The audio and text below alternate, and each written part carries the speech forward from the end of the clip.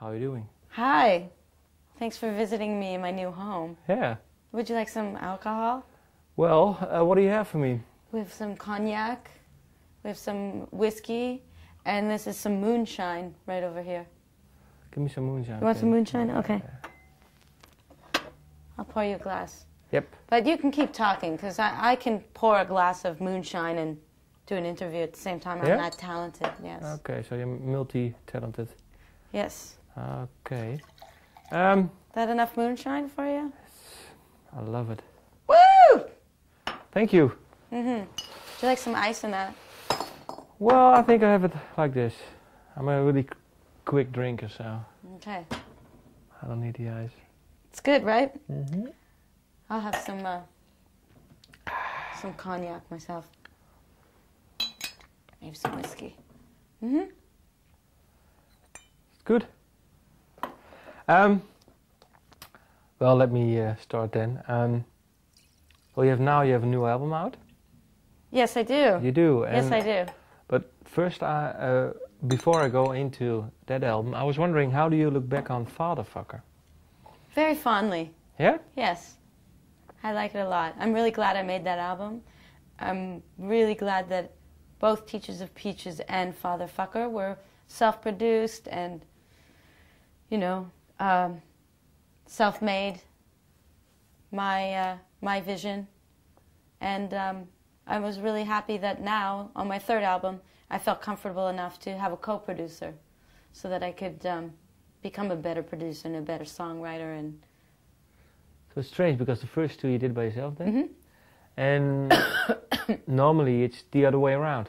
Is it? I don't know, because sometimes when you feel comfortable, you have to learn to feel comfortable producing your own stuff, and sometimes people, well... Well, I wanted to learn to feel comfortable doing it myself because I had a vision and I didn't want someone else to say, well, I'm a producer, I know how you should do it, you know? And I think that came through with my style, and I set my own precedent. So when I have a co-producer come in, they know what I want to achieve, and they can help me instead of trying to overproduce or take over. And for you, was it easy to do, or was it still a bit of a struggle to work with a co-producer? It was fantastic because I picked a fantastic person, Mickey Petralia, who worked with Beck and Eels and Electrocute and Dandy Warhols. But I mostly picked him because I knew he had really good dance moves. So once we had a really good beat going, I knew that if he had a good dance move for it, then it would be a good song. Okay, and were the songs written while recording them? Half of them. Okay. Mm-hmm. Yeah. So that's... Yeah, I went to LA because it's where he lives, and I had a house, a heated swimming pool, and a studio, 24 hours. It was just me there, and Mickey would show up in the morning, and so that was great because I could at any time just go in the studio and do what I like, or have a barbecue, or... Yeah, because normally you live in Berlin. Mm-hmm. And was it for you, the music, did it turn out differently because of recording over there compared to Berlin, or didn't it?